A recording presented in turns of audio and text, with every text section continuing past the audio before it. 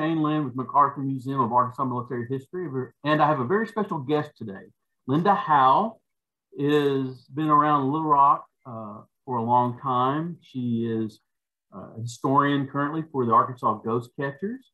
She has worked as a tour guide in Little Rock. She currently volunteers with Oakland and Fraternal Historic Cemetery Park here in Little Rock. And I really want to thank you, Linda, for being here. You are also an author, and we'll talk about your book a little bit later. But first, thank you for being here. I appreciate the invitation. I love the museum and all the people that work there, the ones that can be seen and the ones that can't be seen. Well, thank you. We enjoy your support of the museum and being with us.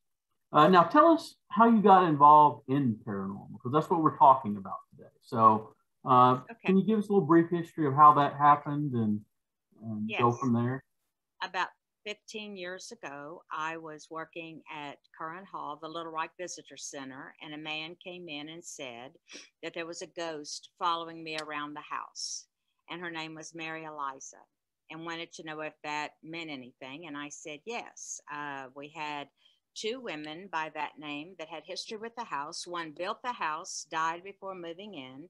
The other one was an older woman and had brought 4 daughters. She was a widow, brought 4 daughters in. He wanted me to describe them. I showed him a picture of the older woman. He said, that is not her. We didn't have a picture of Mary Eliza Starbuck Walters. And so he said, she's very young. I wanted him to describe her to me. I had no indication that there was a ghost in the house at all, but that led to paranormal. Arkansas Ghost Catchers actually were getting founded about then, and that's how I met Rhonda Burton. And so she came and did an investigation, and Mary's voice came through, and she said, Mary, that's who I am. And one interesting thing, this man said, have you noticed anything unusual going on? And I said, I don't know. What's unusual going on mean? He said, well, you're looking at something that's happening, but it's not possible to be happening. I said, well, okay. Not long after that, we were having an event that night, and I could smell coffee brewing. It was about 11:30 at night. I went into the visitor portion of the house, and here was our coffee maker that we had already cleaned and getting ready for the following morning, and it was making coffee. Now, it wasn't turned on. It had no water in it, and there were no coffee grounds in the basket. So you are sort of mesmerized looking at this unusual thing going on. So I asked you, would you have wanted to drink any of the coffee that was being... We decided probably not. So I had to unplug it to get it to stop. So it was really my beginning. She was with me for several years, and but she is around the house because she died giving birth to a baby, and the baby is buried on the property. Okay. What are some other paranormal experiences that you had in other various times? Other places? Well, certainly the MacArthur Museum. We're there quite a bit as the ghost catchers, and then just me personally. I like to use dowsing rods because that's a way to communicate with yes and no answers. Tell us what those are for folks who may not know. They're metal rods, and they have like a handle on them. Spirits are electric energy. So if you use metal rods, you tend to get a little tingle when you're using them, and you kind of use them, hold them off center, and you talk to the spirit and say that we can communicate this way with yes or no questions. And if it's yes, you cross for yes. You have to show them how to use them. The spirits at the museum already get the hang of everything because we do it all the time there. And then you open wide for no. And sometimes they might spin around. Sometimes they might come around and like be on either side of your throat. We call that a spirit hug. Hopefully that's what that means. And so that's how you use them. And you What are some of the experiences you've had here at the museum, since you mentioned that? Well, let's see. Recently, as of a few days ago, we were up in the tower and we had this little ball that lights up when a spirit is around. And I was showing the people on the tour that we were doing that how to use the dowsing rods. I was letting them have that experience, but I was asking the questions to the spirits, and the ball would light up. I'd ask, could you please touch the ball and cause it to light up so that we know you are there? And so I've not ever seen anything or necessarily heard anything until we are recording and the voices come across on the recorder, whether that be your cell phone or a digital recorder or whatever. So. Well, other than here, the museum and Curran Hall, where are some other places that you visited that you encountered ghosts? Well, let's see. There's been some homes downtown in the Qualpaugh Quarter. I don't think I need to mention which homes they are. Certainly, Curran Hall was one place that was very active. I don't care to do anything in my own personal home because I don't really want to know. Sometimes you might feel like, you know, you hear a noise, you question. I've never seen anything. I have been to hospitals. I've been to museums. I had a 2-hour conversation with a legislator that died, and that's because he died in 1840. And the historian in me comes out because I can talk about what was going on in Little Rock at that time. And so that way I can tell by the way the rods are moving what his answers would be, yes or no. But I was telling him I was very tired and I needed to rest. And he opened the rods very wide for no, you're not going to rest, basically. We're going to continue on. So, but I've never seen anything, which is a good thing for me. I don't want to see anything. And I also want to point out that you have a connection to the museum other than just paranormal. You Yes. have a famous relative who is important to this building as well as to the Museum of Discovery. Would you tell us about she's your great aunt, correct? My great aunt, yes. Bernie Babcock was the sister of my great grandmother, and they were they were ahead of their time as far as being outspoken ladies. They were part of the suffrage movement, and you know, alcohol was forbidden. I mean, you just didn't drink to them.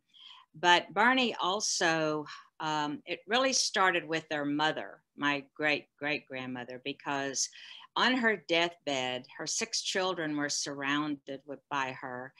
And she said, if there is a way for me to reach you, I will do so. Do not go to any soothsayers, fortune tellers, mystical people, because I will reach you. I don't know if she ever did, but that kind of put the thought into them. So the interest in the paranormal goes very deep in my family. And so Bernie, I think because she was very curious about so many things, I have heard that she conducted seances at the museum, which can open a portal for anything to come in and come through. Some people have suspected that maybe that might be why it seems so friendly occupied. And if you're going to do that I do not engage in portals. I don't engage in Ouija boards because there's the good paranormal and there's the bad paranormal. And I just want to deal with the good. To me, the museum is all good. I have a good feeling when I'm there.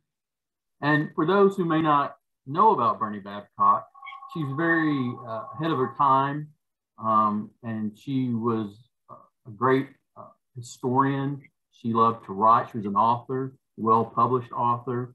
But she was best known in 1942 for bringing her museum to the building that we're in now, the Arsenal building. And it was known as the Arkansas Museum of Science and Natural History. And it was actually in this building from 1942 until around 1998. Yeah. Of course, she she passed away in, I think, in what, 1962, something like that. But the museum continued. Yeah. And then in 1998, the museum that was here decided to become the Museum of Discovery, and they moved downtown, focused on science and technology. And then, of course, we opened in the building in 2001 as the MacArthur Museum of Arkansas Military History. And so before that, she actually had her museum and part of City Hall. And so she was very interested in Arkansas history and making sure that Little Rock, Central Arkansas area had a museum for people to come and see. That was actually based on, I don't remember the man's name. He was a well-known writer also, but he said that Arkansans were just a bunch of country bumpkins. And that was an insult to her. And she said that she was going to prove that incorrect. And I understand that when she started contacting all the museums throughout the country and having them bring the artifacts to Little Rock, that boxcar after boxcar was coming here, and that there was just so many things. And much of what I understand that was in the MacArthur Museum, when it went to the Museum of Discovery, when all of this all changed about, that many things had to go to a place where there was a director. You couldn't just have them a garage sale or anything like that. They're very, very important. Well, a lot of the items were on loan from other museums or universities around the country, and what the Museum of Discovery couldn't use at their museum, they returned to. We always get questions about the mummy and the birds and some of the things that were here, and those went back to the various locations. We kept some of the military items. They were transferred from them to our museum since they were focusing on science and technology. But I always felt she was a very important figure when it comes to museums here in Arkansas to really get that interest and preserve the history of Arkansas. She actually slept in the basement. Yeah, she had here for a time, is my understanding, she had an apartment here. That's why our break room is sort of a kitchen, because it's left over from when she lived here. She was actually the director here when Douglas MacArthur returned and visited Little Rock. She gave him a tour of the building. Of course, he was born here in 1880, and was only here for 6 months, but still he was born upstairs in the building. And after he retired and came to Little Rock for that 5-hour tour, he came here, and of course it was a big to-do, and we have photographs of her showing him around. So it was a big deal at that time. So I wanted to work Bernie in there because she's such an important figure to Central Arkansas, and she's a relative of yours.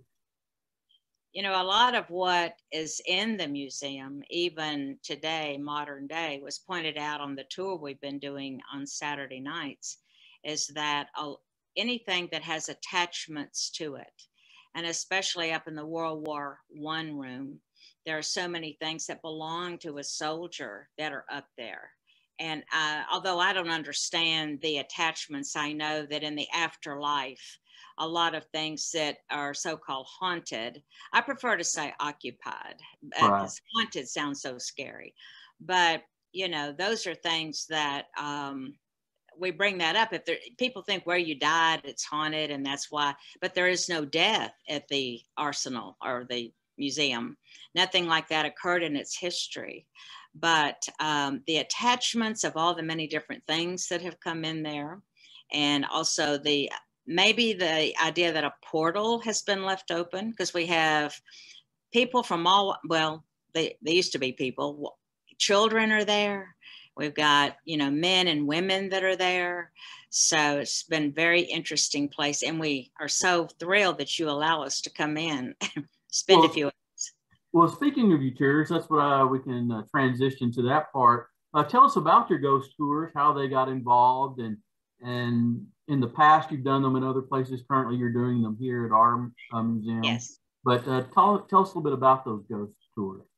Well, I was doing the tours because of how things started at the Little Rock Visitor Center people would come to me and tell me their stories. They would ask me, are you the ghost lady? I need to talk to you about the ghosts in my house, or my ghosts that follow me around, or whatever. So I was a very good listener, and more like a counselor in ghost attachments. But I became known sort of as the ghost lady.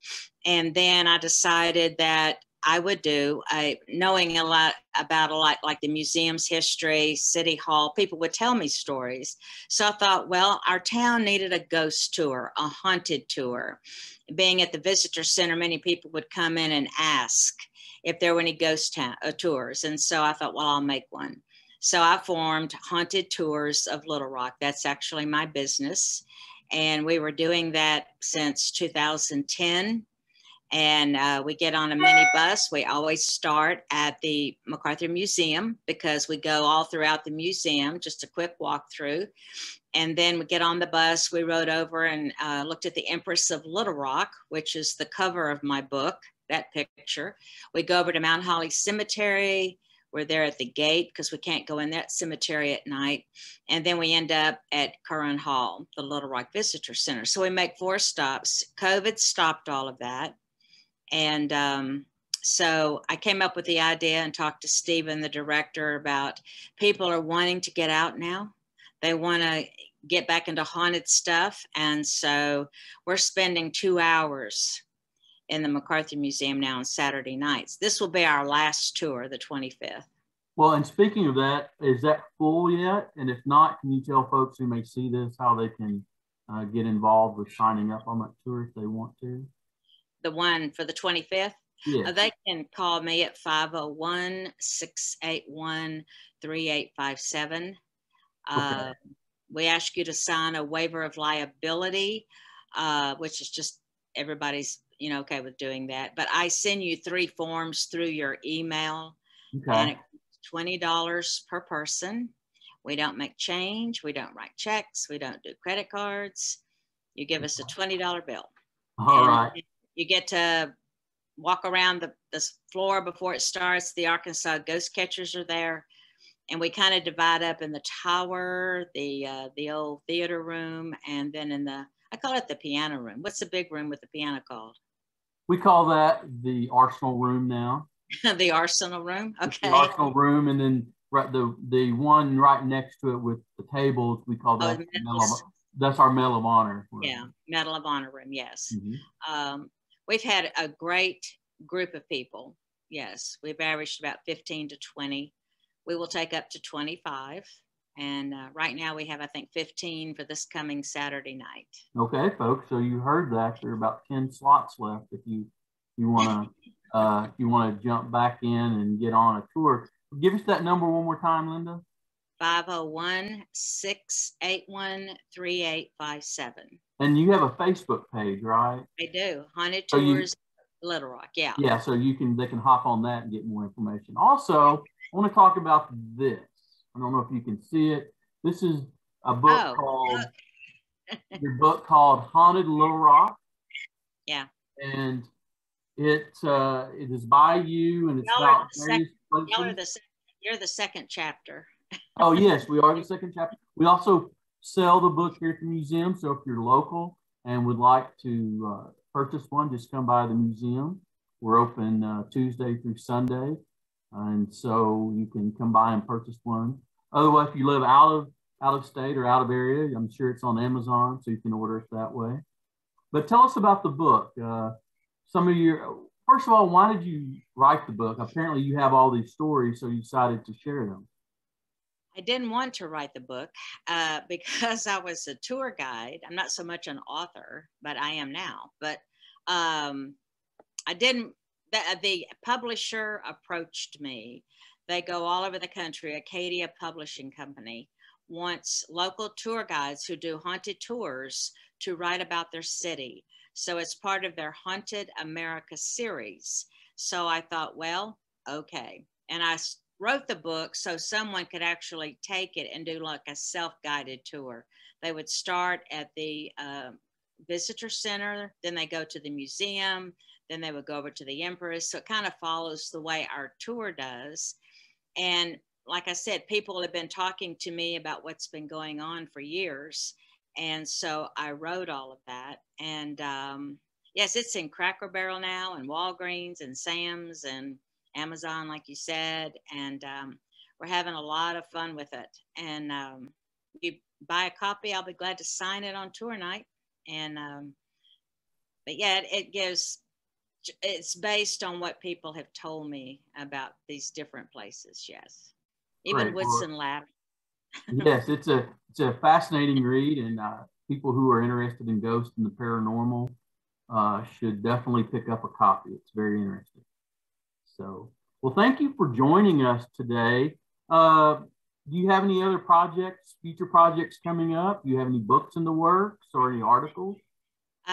No books, no works, but the cemetery where I work, Oakland and Fraternal, Historic Cemetery Park, we started the Lantern Light Tour because people are always wanting to be in a cemetery at night. So now that I work in one, we started that March of, when did COVID begin? 2020? 19.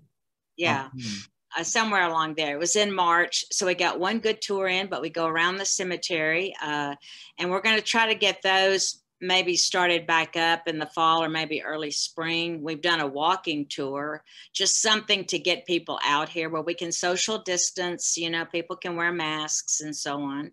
But I'll be posting that on the Oakland and Fraternal website, or not their website, their Facebook page, as well as mine. Yeah. Great. Well, that's something to look forward to. Hopefully you can get those up and running, because I know people really enjoy those as well. They really do. This whole town is full of people who like ghost stories. Yes. Excellent. Well, before we close, is there anything else you'd like to share with us or talk about? I just want to say that the museum is a magnificent place. It is close to me for many personal reasons, but the staff there are wonderful. They open their doors for all kinds of, you know, once we get past this COVID business, we're going to get back to our Paranormal Expo and all the other things that we can do there. But they're going to have, what is it, your military car? We have our vintage military vehicle show Saturday, October the 9th, 9 to 2 p.m.